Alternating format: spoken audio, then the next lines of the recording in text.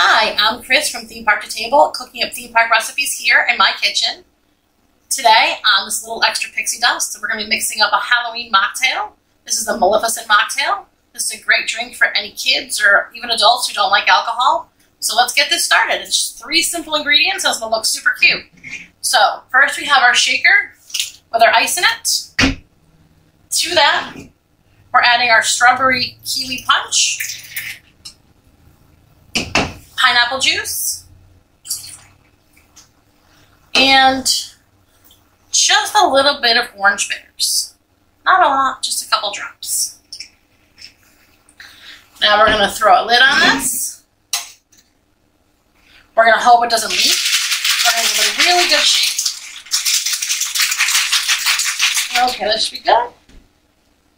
Let's pour it into our little spooky glass. Oh, we're dripping out the side a little bit, but that's okay.